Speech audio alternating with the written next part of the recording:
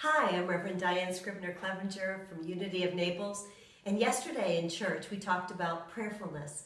It's an amazing virtue, prayerfulness, being full of prayer. And so I looked up prayer in the Revealing Word by the Fillmores, and I see that practical Christianity is at the top of the page. It's practical Christianity, which is what Unity is the teachings of Jesus practically applied in one's daily life. The very next thing that's in this revealing word is praise. And so that gives us a key, should give you a key in your life as to what being full of prayer means. It's to connect with God. Under prayer, they say that it's communion between God and man.